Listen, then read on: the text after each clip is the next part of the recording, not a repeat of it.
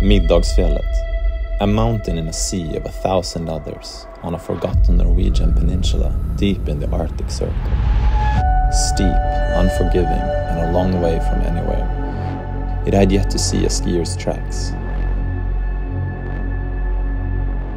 Arriving to this lonely village nestled between the steep peaks, a small group of Swedish skiers could not help but become hypnotized.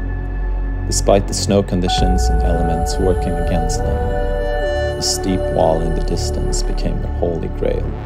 When Jakob puts his finger on a mountain, he says, "I want to go there."